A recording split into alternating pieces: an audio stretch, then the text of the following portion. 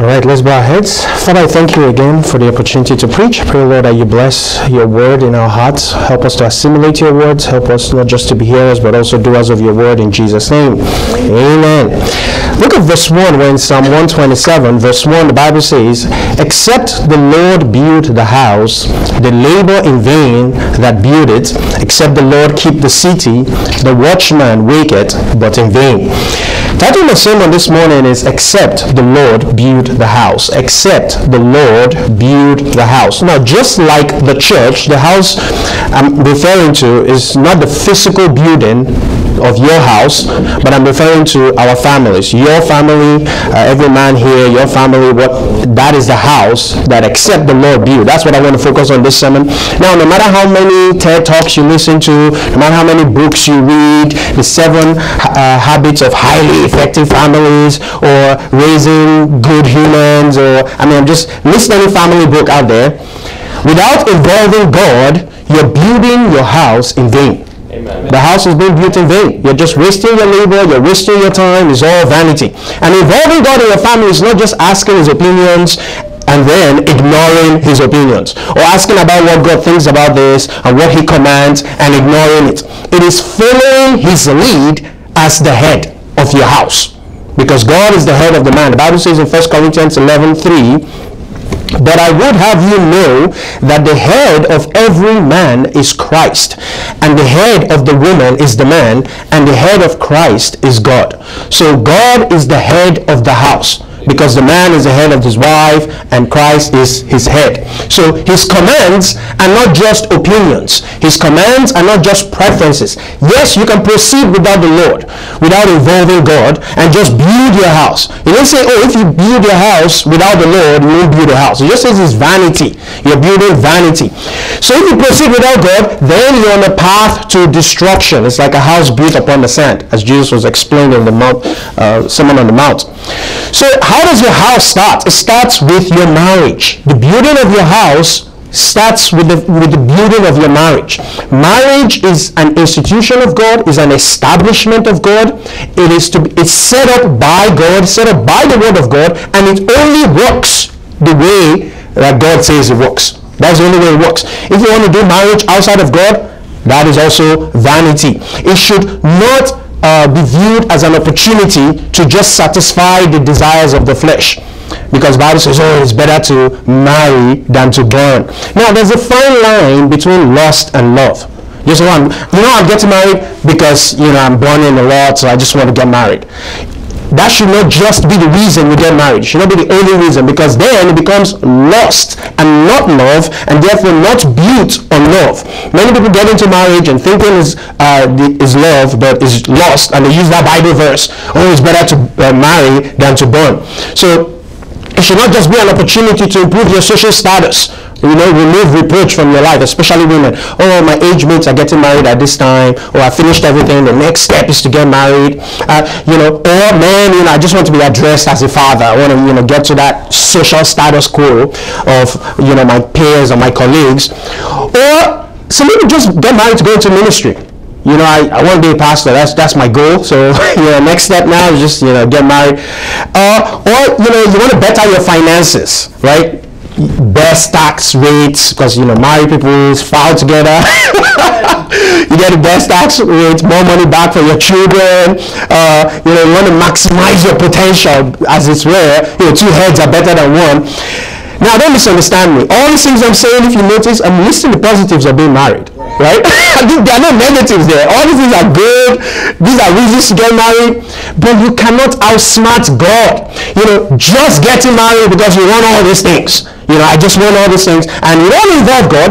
You don't want to do it God's way. You don't want to obey God. It's just, I like all these benefits. I like all these positives. I like my children to do this, and I want this, and I want that house, and so I'm going to get married. But I'm not respecting God, I don't care about his word, then it is vanity. That's why you're building your house. It might look like your neighbor's house, but it's on the sand. It's going to wash away. You're building your house, trying to copy what is on the outside of your neighbor's house, but you don't know what is on the inside. You don't know what is inside the walls. You don't know the wiring of his house. Your house will catch fire, right? So I'm describing, how to build a house physically, but that applies spiritually. You just putting drywall and building a house without the structure there. That's not involving the Lord.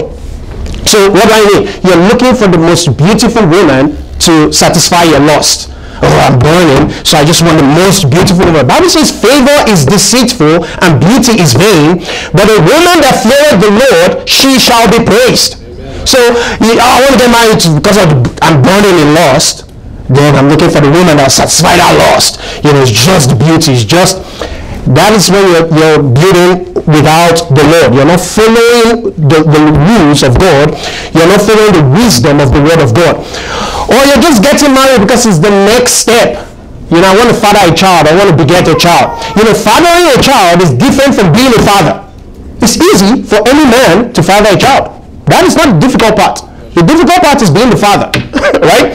So, or you're going for the second child, or even going for the 10th child because of ministry. You want to meet the qualifier. You see, I have, 10 children. So, don't I already look at the pastor? But you're missing the whole point. Are you prepared for the work? Right? Are you prepared for the work? See, you want to be a pastor, you go about life living it step by step, precept upon precept, little here, little there. So you live your life, you serve in the church, you get married. As you not, I'm just getting married because I want to be a pastor. Then you don't care about your wife, you don't care about the life that you're getting into. You don't care about the covenant of marriage. Right? You don't care about the institution that God set up. It's because you want something else. No, it's about your life. Adam was not needed companionship, right? And that's why God made Eve for him. And that's how most of us are. Now, some of us could be as Paul, that could do the work on his own and they don't need companionship. But most of us are like that. So don't just get into marriage for ulterior motives, albeit even if it is positive.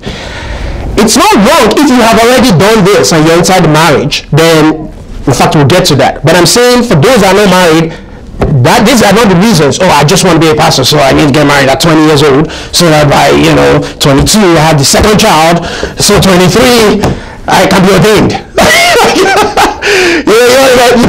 Just trying to check boxes, then that is wrong. You have to be prepared for the work.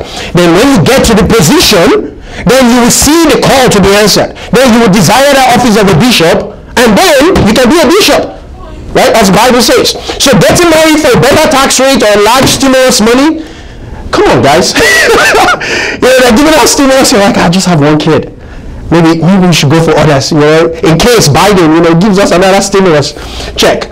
That is wrong. Any decision that is made solely because of money, that is affected by money, or money is the main factor, most of the time, if not 100% of the time, it is a wrong decision. Money should not be the decision maker in your house, but the tool to carry out godly decisions. So what is a godly decision for your situation? That is what you should be asking yourself, and that should be the question. Then money should only maybe limit the magnitude or the greatness or the effectiveness of that decision. So don't say, because I have money, or because I don't have money I cannot do this. Right? I don't have money so I cannot homeschool. Or I don't have money because that means there's something else that is the problem. It's not because of the money. There's an underlying issue. Open to Psalm 37 verse 23.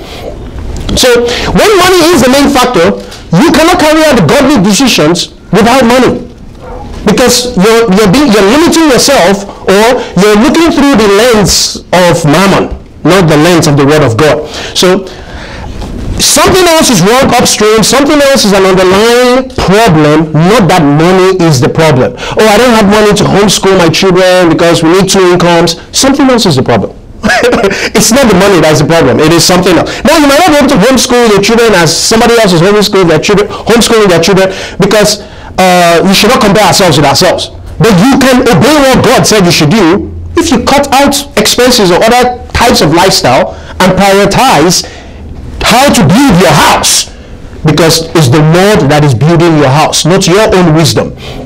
So when there's an underlying issue, then you are in bondage to money, you're in bondage to mammon, because now mammon is preventing you from doing what God tells you to do.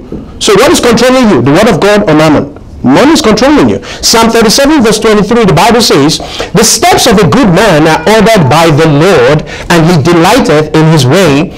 Though he fall, he shall not be utterly cast down, for the Lord upholdeth him with his hand. I have been young, and now am old, yet have I not seen the righteous forsaken, nor his seed begging bread. I'm not saying there's no righteous man that will be ever fired from his job. He will fall. Though he fall, he shall not be utterly cast down. God will uphold him. So you say, oh, but I have money problems right now. God is going to uphold you. Don't let money rule your life. So I believe the Bible, the psalmist, I believe it's David, said, I've been young and I'm old, and I've not seen the righteous forsaken, nor his children begging bread. So I'm afraid. But no, forget about money. Forget about the things that are necessary for life. Seek ye first the kingdom of God, because it's except the Lord build the house, your labor is in vain. Oh, I'm working 2 jobs, I'm doing this, I'm doing that, all because I need money. Then you're not building your house how God wants you to build your house. So, and I'm not digressing in finances or money, but it's very important, because many people's houses are being run by money. Money is what runs a house. So it's depends on your budget, depends on what's in your account, then your house is being run by that. But it's except the Lord build a house. So your marriage should be according to the precepts of the Lord. Now, for the unmarried, marry a born-again Christian. That is God's only requirement. Now, that shouldn't be your only requirement, but that's God's only requirement, that be not unequally yoked together with unbelievers. Marriage is, if there's anything like yoking, that's what marriage is. I mean, you're completely yoked for life. no divorce, nothing. You're living with that person. So that is the real meaning of yoking. If there's nothing else that yokes somebody else up than marriage, more than marriage, I should say. So don't be unequally yoked with unbelievers. Amongst many other Bible verses, that one is very clean and simple and straightforward. That you should marry a believer. Don't live in fornication. Still talking to the married, because to be married is adultery. Because your marriage, I'm in fornication, I'm not yet married, so I'm not destroying my house. You are already destroying your house before you start building it. The rods are already rusting before you started using them. The cement, it has mixed with water, is stone. It cannot be used again. So your drywall is messed up with water. Like, you're messing your house up before building it, before it even starts.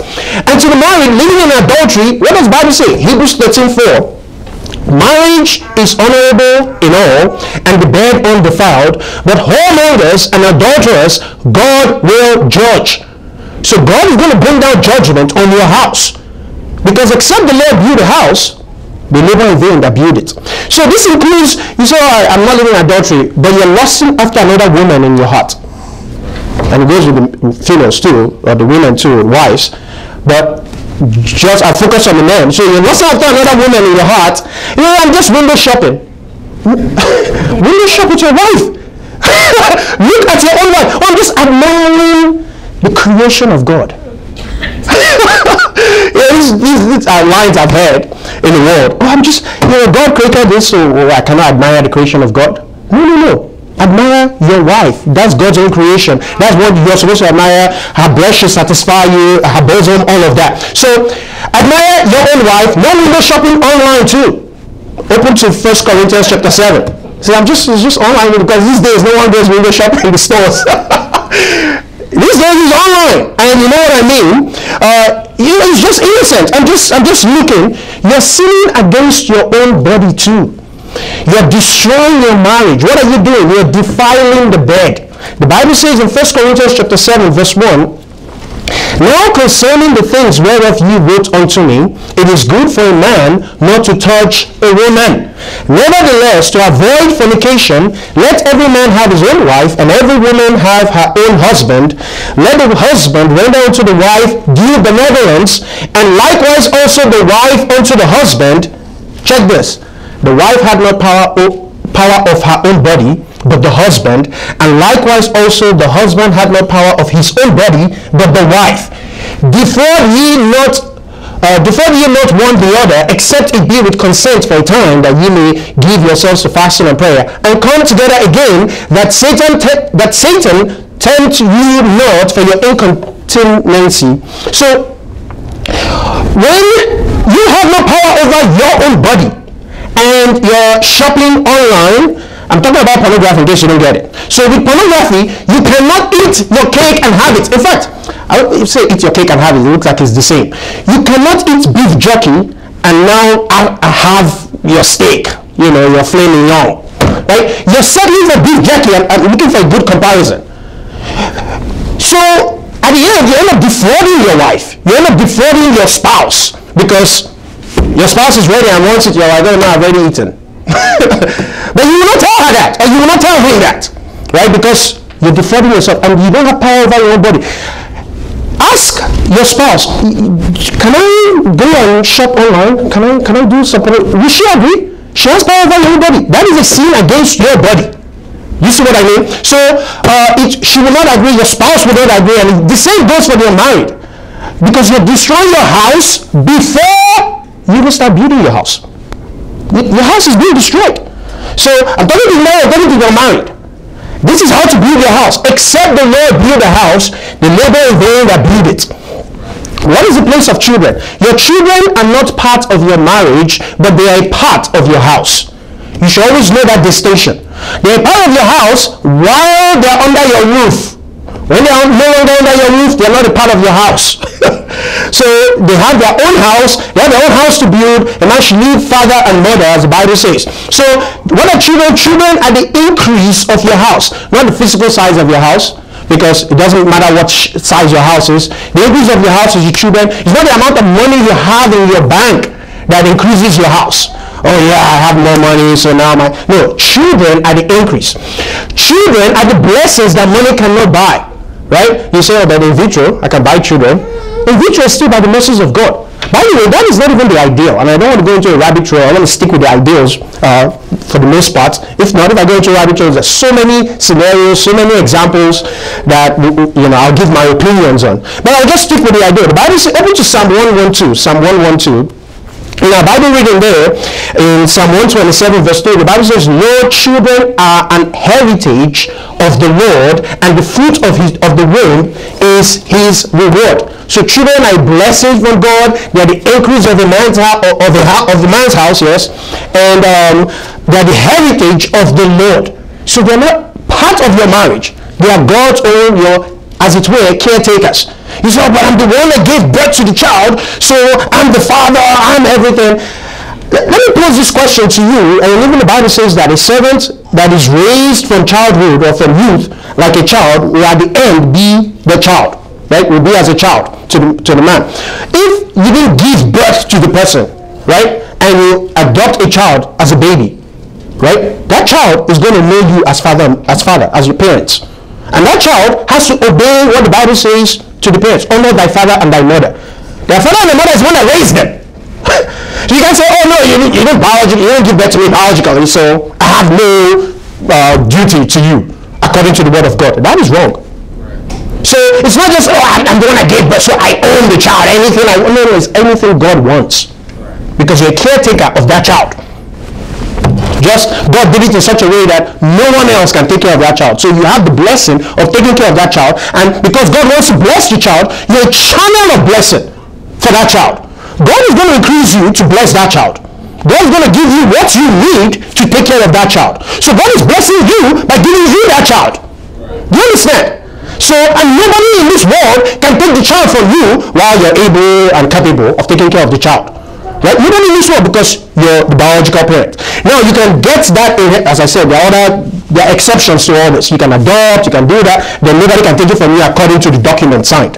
Alright, let's move on. Look at Psalm 112. I told you to open there. Verse 1, the Bible says, Praise ye the Lord, blessed is the man that feareth the Lord, that delighteth greatly in his commandments. His seed shall be mighty upon the earth, the generation of the upright shall be blessed, wealth and riches shall be in his house, and his righteousness endureth forever. Children are the blessings and the increase of your house. You say, oh, but God is talking about wealth here. Wealth is going to increase my house. See, wealth is the crown of the wise. And if you look at the verse before, I think it's Psalm 110, it says, the fear of the Lord is the beginning of wisdom, and wealth is the crown of the wise. So you continue in fear of the Lord, you continue growing, obeying the Lord, then God is going to bless you, even with riches. So children are not the focal point of the house. There are many houses that children have taken the place of God. Children are the focal point. That is God's position. You know, the houses that the children keep the family together. Without the children, they would have separated. They would have divorced. So what is supposed to be keeping the family together? Love. The covenant you made, the understanding of what you got into. God should be keeping you together. Right? But children have taken that place. And so it's just because of the children. You know, some parents are moved by every urge of their children. Every little thing the child wants, the whole house is moved. Right? Even the temperature. Right? Oh, I'm cold. Increase temperature to heat. Oh, I'm hot. Like every little thing. Right? Their way of life is governed by the children. Yeah. No, don't get me wrong. There are some things that should be governed by the children, like the size of your car. Hello? The law says that every child, what age, I think is below a certain age, should wear seat belts, and some cannot even sit in front until a certain age. You know, car seats, all of that. Oh yes, it's governed by children because of the laws of the land, and that is because of the laws of the land. And we're supposed to obey the laws, right? Submit to the ordinances. When I grew up, in fact, in America, I have colleagues right now that told me that they rode in the back of the pickup truck as children. There are like 6 of them. And the 4 boys were at the back of the pickup truck and the car was just going high speed. That was America. So I don't have to go back to Africa or where I grew up. Here, it's just that the laws change and you have to. So back then, when you say, oh, that's wrong, anything you find yourself, you know, as long as it's smart, as long as you can, it works, fine. But if there are laws against it, then you have to obey the laws. So that's how the house is affected by your children. But there are some things that go way overboard, even right now. For example, the physical home address. You know, oh, I'm moving to this place because of my children. That is wrong. I'm not saying it's wrong to move to that place. Now, I'm saying it's the children that are running the house instead of God. You say, but the place is safe. It's a good school district. That already tells me where your mind is. So you think of public school. Oh, it's not because of the school. It's because of the safe place. You know, it's a safe neighborhood. Wait, are you going to a safe neighborhood just because of your children? How about your wife? How about yourself? You don't want to live in a safe neighborhood? So if you have children, you don't live in the ghetto? It's a question. But they're run by their children. It's a good thing to live in a safe neighborhood. Don't get me wrong. If you have the ability, please move to a safe neighborhood where you can leave your front door open and your screen door. The moment you go somewhere, that's all. Yeah, the doors are open. In Philly, it's like they open one door, open another door. It's like, who is that? The other house is when you knock at the door that they come and close their door. So you know what kind of neighborhood you're living in, where the garage doors are all open. I mean, you're taking a walk down your neighborhood and everyone's garage doors are open. It's like, what's going on here? All their cars, everything showing. And you're like, what's Pastor, what's wrong with that? God bless you. There's nothing is wrong with that. You're blessed. That's a blessing. That you're not thinking anything is wrong with that. But where I come from, you don't leave your stuff open, it's going to be taken. Even I went to school in Philadelphia, Temple, and do you know how many times they jacked my car? Stole everything. I didn't leave anything in my car that's valuable. I lock everything, close the doors. Even though I live in a safe neighborhood where people leave their windows down, when I park my convertible, I make sure I close it, no matter where I live. Because I just grew up, and I'm digressing and have a lot of. I grew up understanding that security matters. Security is a very big thing. So you're not moving to a safe neighborhood just because of your children. You're moving to a safe neighborhood because it is good and you can afford it. It is good. You want to be safe, quiet. That's the life you want to live. Peace with all men, right? So that you can serve the Lord. Right. So that you're not afraid to go out of your house, go somewhere and live a healthy life and all of that. So don't just say it's because you should have moved there already before marriage. Or if you can afford it. Then as you can afford it, you move there. Not, oh, just because of my children, because of life. So people mask it and say, oh, it's because of my children, and the children are living in the house. For example, church attendance. Oh, my child was coughing this morning. It's like, that's it. My child is so tired. Or it's my child's bedtime. So we can't attend church past 5 o'clock or 6 o'clock. We can't be outside the house by 6 o'clock. One day affecting of the bedtime should not affect the child's life. In fact, the spiritual is more important. The spiritual is more important. But the children are running the house. They're making them not go to church. So unless it's a contagious disease, right? If it's just tiredness, you can just lie down somewhere in baby's room, like mother baby room. Right? Because the child will grow up understanding that I have to go to church. See, when I was younger, I was very mischievous, right? I'd have said mischievous, but I was very mischievous. And I knew how to control my mom. And if my mom is listening to this, she already knows this. They've told her. All right, I knew how to control my mom. Anytime I didn't want to go to school, I fell sick. I knew I'd fall sick. I did that when I was older too, in boarding school. Anytime I didn't want to work, I just fell sick. I pretended as if I had asthma. So I knew all these things. I can act like that, and I survive, and I get away with a lot of things. So children, they think they're smart, and that's why I catch my children every time. But they think they're smart, and they try to get away with it. If they don't feel like going to church, I'm not feeling fine, I'm sick. If you're always moved by every wind, they're going to keep doing it to get worse. Right? And it's become a lifestyle. And they know that they can get out of church just because they say they're sick or they're hungry or something. But if they do it the first time, they still go to church. They do it the second time, they still go to church. They just give up. There's no need telling mommy I'm sick. I'm just going, it doesn't make any difference. Don't stop saying it. My children don't come and tell me they're sick. No, children has tried it a few times. That's they all get to an age where they understand. So children is getting to that age, and she tried it a few times when I get into the car. It's not even a question. You can walk it. Whenever you carry her into the car, just get into the car, right? No, she doesn't say that anymore. It's not. I feel like no. She doesn't say. How do you think you think my kids don't fall sick? Or your pastor's family, pastor doesn't fall sick, his wife doesn't fall sick, nobody falls sick in pastor's family. We just have the anointing of healing and all of that. We're just like every other family. They all fall sick. But we still come to church because it's not a question. Unless I need to rush them to the emergency. And I'll tell them, can you wait after church? We'll go. That's happened before. After church we'll go. So you just have to manage. When I was growing up, when I hurt myself, I hide it from my parents. Like, why do you hide it? Because the first thing my parents would do is to spank me for hurting yourself. You hurt yourself? Why weren't you careful? They spank me on top of that. Then the way they treat it,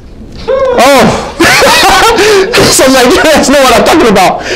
They just think iodine or alcohol or something and they don't care. It's like I'm shouting and dying. So first off, I try not to hurt myself. And second off, I try to keep it. I try to treat it myself, everything.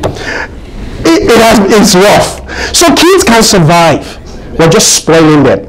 And we're letting our house be run by children. And I'm spending so much time on children. We have a lot of little children in this church. So don't let your house be run by children. They're soul winning. I can't go soul winning because of my children. I still put them there and go soul winning. Or leave your children with your wife.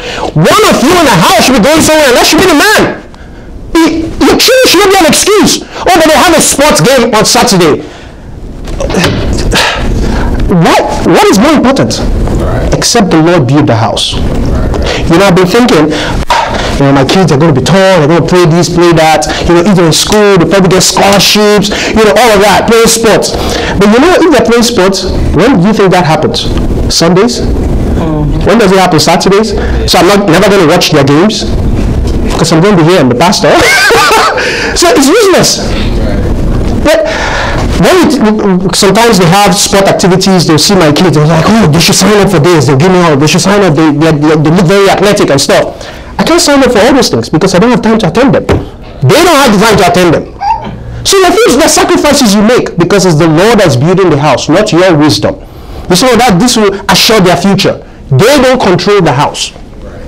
The Lord is the one that built the house. So know the place of your children. Let's look at biblical rules. the roles of the husband. He's the head of the house. Bible says in Ephesians chapter 5 verse 22. Because of time, I'll go fast. Ephesians 5:22. Wives, submit yourselves unto your own husbands as unto the Lord. For the husband is the head of the wife, even as Christ is the head of the church, and he's the savior of the body. Therefore, as the church is subject unto Christ, so let the wives be to their own husbands in everything. Open to 1 Timothy chapter 3. 1 Timothy chapter 3 verse 4. I don't know, it's hot here. Is it only me? You guys hot? Okay. So I guess it's only me. So if you're hot, if you're cold, if you're lukewarm, lukewarm,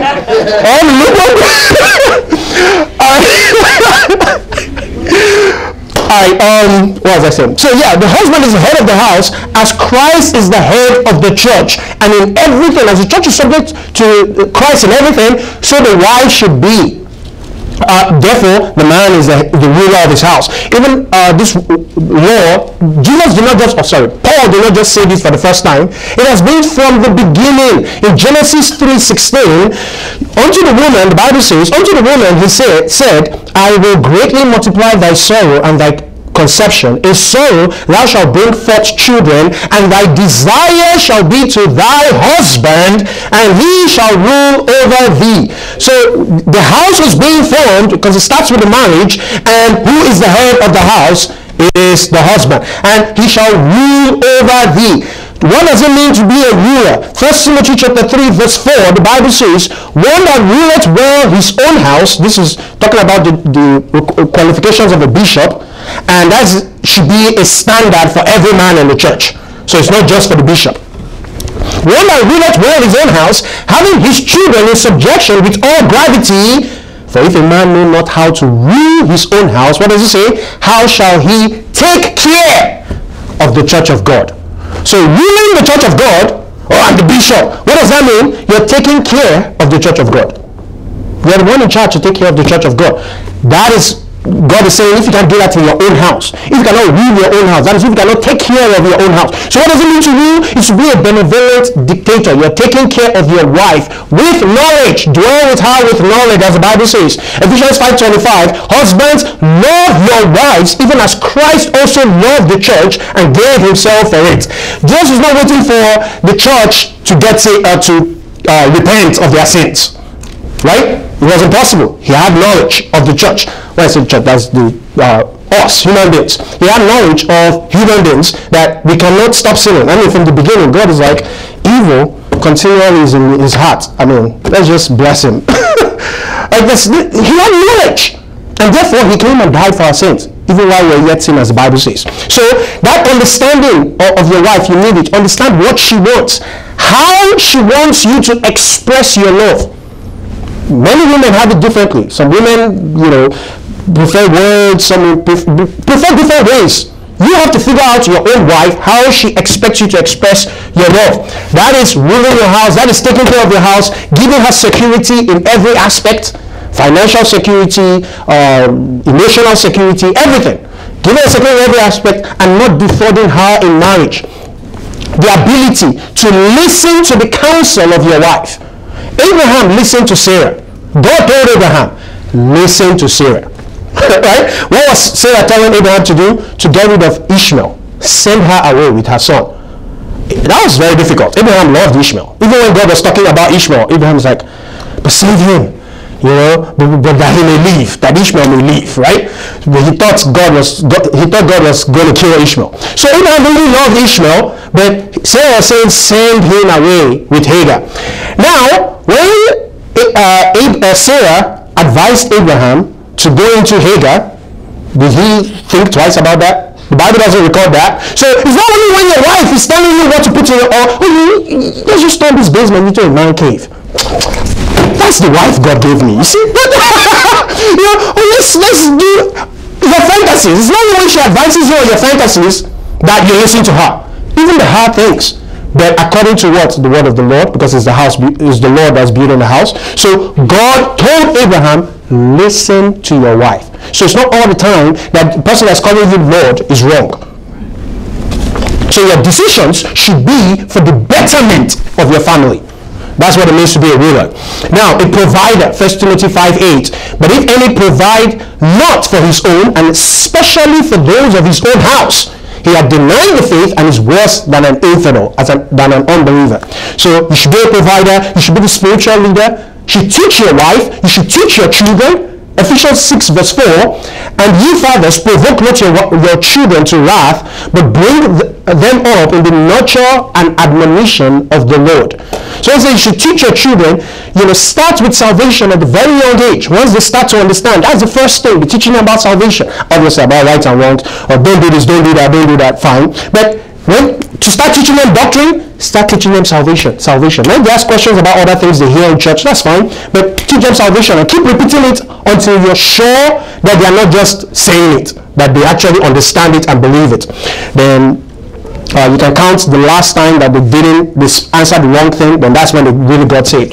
So teach them the fear of God. How do you teach them the fear of God? They should be in subjection to you with all gravity. If they don't fear you, they don't fear God. It's as simple as that. There's no two ways about it. Don't say, my child reads the Bible, but he doesn't obey me. He doesn't do anything I tell him to do. He doesn't fear God. He's just reading the Bible because you're there. Or he's just playing the game. When he gets older, he's not going to fear God because he doesn't fear you. He doesn't have fear instilled in him. So he has to fear you first. And as I said, teach your wife, because the wife should be silent in church, and if she has any questions, she'll go ask her husband. So he's a spiritual leader. He's a priest, as it were, of the home. So he's a protector, and I know we're all priests, don't get me wrong, the women too are priests, royal priesthood. I'm just saying, he's the leader, the person that everyone looks to, questions answered, leads in prayer. He's a spiritual leader.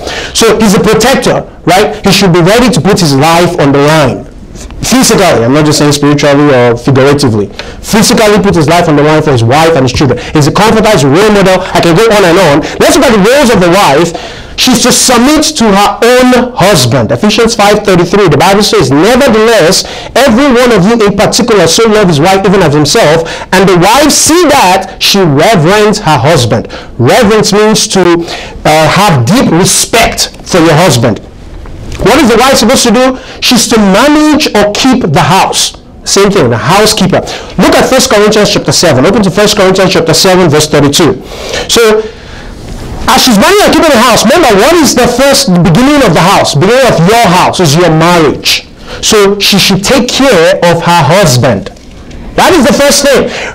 If not, you fall into that trap of the children are really running the house. There are some women, as soon as they have the children, they forget about their husbands. It's just, it's the child. Oh, the child says, this child. And the husband is neglected. I'm not saying that's an excuse for the husband to not do his duties. But I'm saying you're making it difficult because you're neglecting the fact that your duty is first to your husband. 1 Corinthians chapter 7, verse 32, the Bible says, But I would have you without carefulness. He that is unmarried careth for the things that belong to the Lord, how he may please the Lord. Right? So you're building your house, you're not yet married, you're caring about the things of the Lord. That is your focus. You want to work and do everything you can in your youth, especially women. Your teenage years, your late teenage years, you're not yet married. Do all the soul winning you can, because the time will come when you cannot move from one place to another place without people trying to support you. So do all the soul winning you can, do all that work, because the childhood, giving birth, taking care of babies will come, and you might not be able to do as much as you can. And the Bible goes on to say here in verse 33, but he that is married cared for the things that are of the world, how he may please his wife. So, benevolent dictator, the married man, he cares about the things of the world to please his wife. He's providing, everything that his wife needs. So he's taking care of his wife. Verse 34, there is a difference also between a wife and a virgin. The unmarried woman cares for the things of the Lord, that she may be holy both in body and in spirit. But she that is married cared for the things of the world, how she may do what? Please her husband. Now, so she's supposed to please her husband.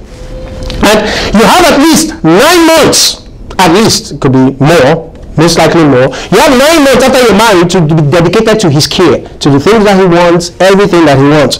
Now, when the baby comes and the babies start coming, your attention is divided, and rightfully so. Your attention is divided, and then there's a time for everything. Right? There's a time for everything. So you say, she doesn't care about me. There's time for everything. Look, if the baby's crying, she's not sleeping, obviously, you have to dwell with her with understanding, with knowledge, as the Bible says. So, I'm not going to digress so much into that. Let's move on.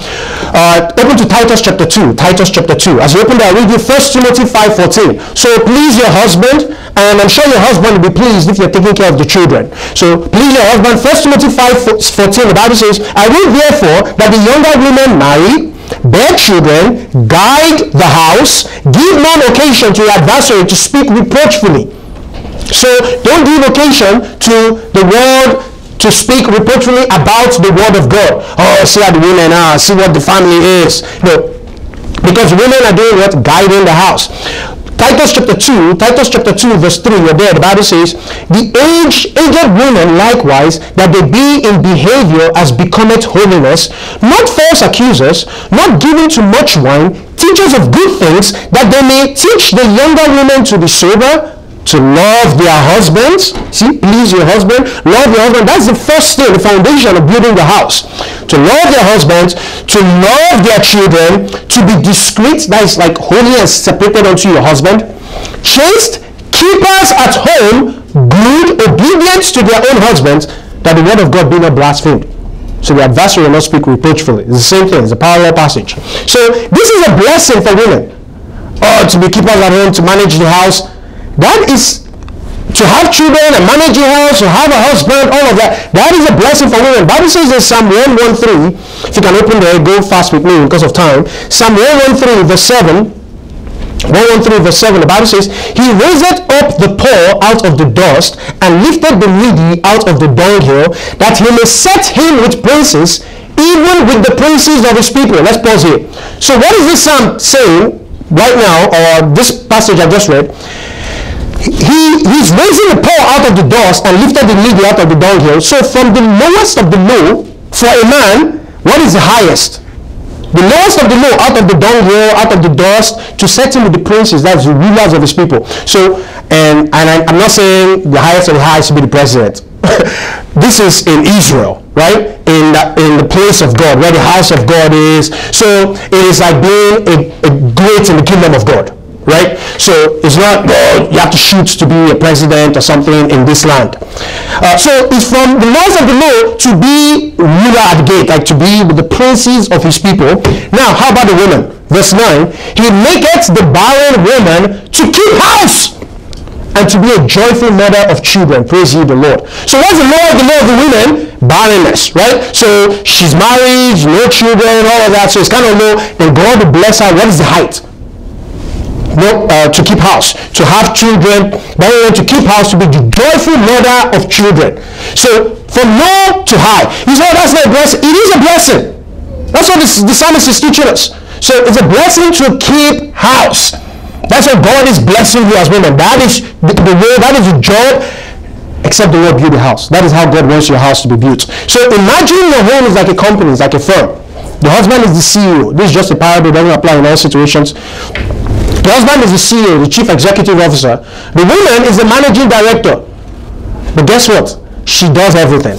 She's the chef, she's the cook, same thing. She's the maid, she's the teacher, she's everything. I mean, she runs the house. The daily running of the house, the day-to-day concerns of the house is her duty. The husband just gives the go. So we need to make profits of 15% from last year or something, and that's it. Anyhow you get to do it, you do it. Now, if you're not meeting that goal, you need to let me know. Do I need to inject funds? Do I need to, like, that's what the husband does. Now, he has to understand the process, obviously, and he has to give his advice. So that's why it's not just a woman that doesn't know anything, a foolish woman, a dumb woman that will just run a house. If a dumb woman is running a house, the house is going to be run to the ground. That's why the Bible says there's a woman that uses her own hands to destroy her house. Anyway, as the CEO, he's advising, he's talking about decisions in the house, how realistic or how feasible they are. So the mother or the wife is advising the CEO about that. The types of goals they can meet. The surprise profits they get if she's a virtuous woman, as the Bible says. So the woman, the wife, you're the main homeschool teacher in the house. Look at Deuteronomy chapter 6. Deuteronomy chapter 6 verse 6. The Bible says, And these words which I command thee this day shall be in thine heart. And thou shalt teach them diligently unto thy children.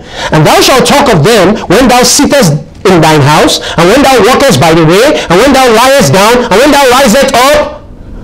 The man cannot do all these things literally. He can ensure that he's done in his house because God will hold him responsible, but he cannot do all these things every time, every day, because he's going to work. He has to work in the field. So this is homeschool. Homeschool is a way of life. It's the normal way of life. It had a name because of public school. Right. But it was just, I'm raising my children. Right. That was homeschool. I'm raising my children. But when they brought out public school, then they now gave raising children without public school a name. Right. Homeschool. But it should be a way of life. Everything as you raise your children is homeschool, not just the academics. You say, because sometimes people just focus on the academics. They teach their children math, English, and all. Okay, we finish school. That's it. That's not even the half of it. In fact, that is not even the main thing. The main thing is God. Right. And reading and writing. Right. That's the main thing. If they can read and write, if they know God, right? That is, they're quoting Bible before they learn how to read the Bible. That's good. Not just quoting Bible, having knowledge of God and fear of God. So, and they can read and write, they're set. They can teach themselves anything. Yeah. And no more than those that are going to school. They already start learning like in college. Because in public school, you're just doing whatever they tell you to do. You manage to pass the SATs. When you go to college, you have to teach yourself. The teacher just comes in, everyone's playing, people are talking. Teacher just comes in, this is what we're doing. We're going to read this chapter. And these are the homeworks. Now, do you have any questions on this? I'll solve this problem here. They'll solve 2 plus 2 and they'll give you minus x plus, like in the test. You have to teach yourself. And nobody wants to ask questions. That is, the homeschool students are already like that. They teach themselves. The children just give them a book and they just come and ask the questions they don't know of. They're waiting to learn more. So that is more than academics, what I'm trying to say. Don't just say, there's a whole summer break. Summer break doing what? What do you do? They're not being raised? There's a time in the year when you don't raise your children. That's wrong. So, the whole year for us, people do it differently, don't get me wrong. There are different methods you want to do, but there should be some established things. Even when they have breaks, the Word of God, reading and writing, just simple things. Don't just always follow the way of the world. The world should not dictate how you run your house. It snowed today, so there's no school. You guys can play, no school at home. So it makes sense. You see, so the wife is doing all these things. The husband is in the field and he's not much concerned because he has given that authority and charge to the wife. The Bible says in Proverbs 29 verse 15, the word and reproof give wisdom. Guess what? Look at the next thing. But a child left to himself bringeth his mother to shame. Open to 2 Kings chapter 4. 2 Kings chapter 4 verse 17. Why is he bringing the mother to shame? Because the father is working in the field, the mother is supposed to be keeping the house, but the child is left to himself. You see that? So he's being ashamed.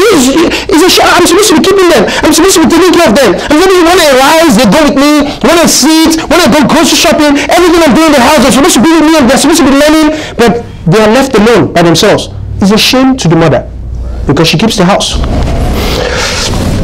The story in 2 Kings chapter 4 is the story of the child of the Shunammite woman that Elisha prayed for, and she gave birth and all of that. Then you know the story how the child died and she ran back to Elisha saying, it is well, it is well. Let's just read one part of the story here, a few verses. The Bible says in verse 17, 2 Kings 4:17, and the woman conceived and bare a son at that season that Elisha had said unto her according to the time of life. And when the child was grown, it fell on a day that he went out to his father to the reapers. That means he went to work with his father.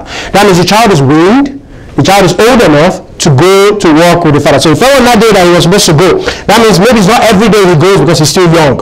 So the day that he went out with his father, let's keep reading. And he said unto his father, my head, my head. And he said, as the father said to the lad, there's another lad that's there, carry him to his mother. He's not too much concerned about the day today. I don't know what he ate yesterday. I don't know if he didn't sleep well. Just take him to his mother. That's all. Now, I don't think the father knew that the boy was going to die. Now, if the boy was going to die, he would have, gone with there. It's not that he didn't care about his son. The point is, the running of the house, what clothes he's wearing, all those things. The mother handles all of that. So he's working to care for his house, right? To provide for his own. He's not going to disturb this little child saying, my head. Just told the guy, just take him to his mother. I can't deal with that. He's having a small headache. I'm just trying to train him. So take him to his mother. Child later dying. But I'm just trying to point out, now it's a story. It's not that God says, anytime your child says, my head, you send him to his mother. It's a story where I show you the lifestyle, right? And the righteous home to the best of my knowledge. So let's move on. The roles of a child, or the roles of children. Open to Ephesians chapter 6. It's straightforward in Ephesians chapter 6, summarized. Children are to submit to their parents. Children, are you listening? Obey your father and mother. The Bible says, I was going to read it. Ephesians 6 verse 1. Children, obey your parents in the Lord, for this is right. Honor thy father and mother, which is the first commandment with promise, that it may be well with thee, and thou mayest live long on the earth. That's simple. Just do whatever daddy and mommy tells you to do. You are blessed to be attending a church like this, unlike the generations in the Judges, where there's a generation that rose up that knew not the Lord. So you're raised in this church, you're bringing you to church, you're learning from the Bible, and you have a blessed home. So guess what? God is going to require much from you. God is going to require much from you. He requires you to be a good child, just like Timothy that knew the Lord when he was young. Now when he grew older, he did great things for the Lord. God is expecting that from you also, to be a great vessel of honor to the Lord. It starts and ends with listening to your parents, obeying your parents. Do what you know is right.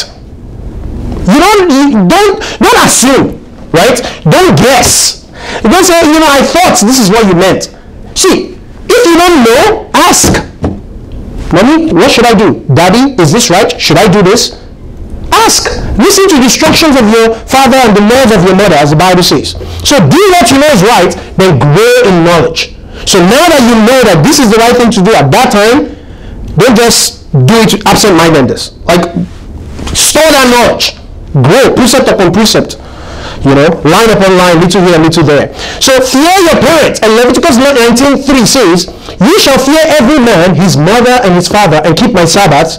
I am the Lord your God. So fear your parents. Strive to please them. Fear the Lord. Don't want to displease your parents. God is always watching. Because you can trick your parents. I will not be everywhere. Mom is not going to be everywhere at every time. You can trick them, you can deceive them, but know that God is watching. The Bible says in Proverbs 20:11, even a child is known by his doings, whether his work be pure and whether it be right. So everyone too is watching. We know by your doings if it is right or if it is wrong. Because you're part of the house. And this is how God wants the house to be built. The parents are doing their part, you have to do your own part too. So it takes a lot of work to build a physical house. Talk less of your family. Talk less of the house, your own house that God is building, which is a greater house. I mean, your family is greater than the house you live in. I don't care what kind of house you live in. Your family is greater than it. And except the Lord build your own house, it is all vanity. No matter what house you're living in, no matter what system you set up, it is all vanity. Every member must submit to the will of God and his commandments. That's what the Bible says in Proverbs 3:5. Trust the Lord with all thine heart and lean not unto thine own understanding. Oh, I know about how to raise a family. I've read all the books. This is what she's supposed to do. This is what I'm supposed to do. This is what... No. It's what God wants you to do. So find out the will of God for your life. The Bible says, in all thy ways acknowledge him, and he shall direct thy paths. Be not wise in thine own eyes. Fear the Lord. Depart from evil, and it shall be health to thy navel and marrow to thy bones. In building your house, prepare to fight the enemies. You see, you have to do the work within. Then there are external forces that are against you. Open to Nehemiah chapter 4. Nehemiah chapter 4 verse 17. The Jews were rebuilding Jerusalem walls. They were rebuilding Jerusalem after they were sent back, and they were being fought against. They were attacked on every side. And this is how they proceeded to build the house that God told them to build. Right? So God was preaching to them and told them through Haggai and Zechariah that they should go back, continue building the house of the Lord, and finish up Jerusalem. The Bible says in verse 17, they which builded on the wall and they that bear burdens with those that loaded everyone which one of his hands wrought in the work, and with the other hand held a weapon. For the builders, everyone had his sword girded by his side, and so builded. And he that sounded the trumpet was by me. And I said unto the nobles, unto the rulers, unto the rest of the people, the work is great and large, and we are separated upon the wall, one far from another. In what place therefore ye hear the sound of the trumpet, resort ye thither unto us, our God shall fight for us. So we labored in the work, and half of them held the spears from the rising of the morning till the stars appeared. What am I trying to say? They are ready to attack the enemy. They are ready to fight because there are enemies all around. So prepare to fight. You're building one hand with one weapon, one hand with a tool, and you're building your house according to how God wants you to build it. See, the devil will not sit idle as you build your house. He's trying from everywhere to destroy your marriage. He's trying from everywhere to destroy your children, right? Tempting you, every temptation is all the wiles of the devil. Don't be ignorant of the wiles of the devil and you fall into the trap, because it's you that can destroy yourself. Oh, Jerusalem, thou hast destroyed thyself, right? Be ready to fight. Fight for your marriage. Conquer the enemies within and without. Fight for your children. Don't lose them to the world. They have an agenda to get your children. And contend for the faith. Contend for the faith. You know, stay in the fight with your church. Bring them to church. Fight, do the work of God. That is what it takes to build your house, because it is your spiritual family, right? So the blessings, the church is the blessing for your house and a reward for your house. The church is a gift for your house, as the Bible says. So don't be afraid to rebuild from desolations, which is what they were doing. Jerusalem was desolated, and they still built it back according to the word of the Lord. So after the house of God was destroyed due to sin, right, Judah sinned, God restored them from captivity, and they called upon his name and returned unto him, and they built the house of the Lord. Open to Ezra chapter 3. Ezra chapter 3 verse 10. Ezra 3 verse 10. Then God commanded them to rebuild the house of the Lord, and it was very challenging. So it's better to stay right than to get right. When many things in your house that are right, keep them right. Now those that are not right, build them back from desolations according to the word of God.